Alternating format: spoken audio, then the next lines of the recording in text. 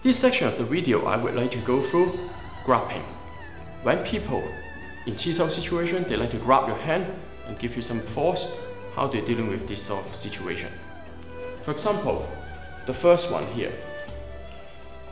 A lot of people, they like to grab like this, push it down or push it forward.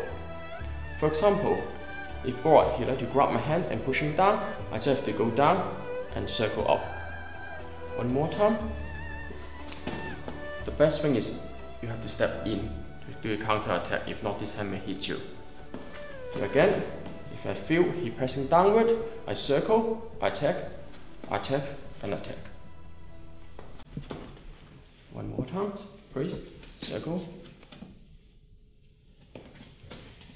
If I feel bored, he's grabbing my wrist and pushing forward, I turn.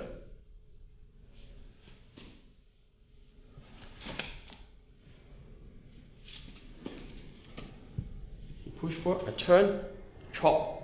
I can do a Chi Sau here, attack, attack, attack. Another situation is if people they grab your bong, they try to push you, they try to bully you, how do you deal with this situation?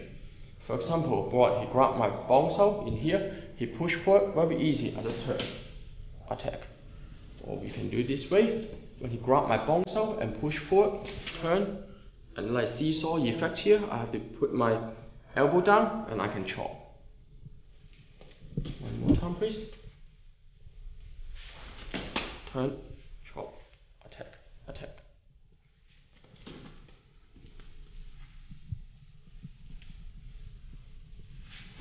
Turn. Okay.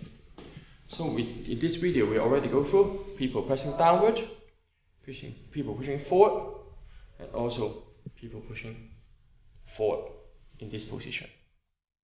This is more or less all the common people, they try to bully you with brute force.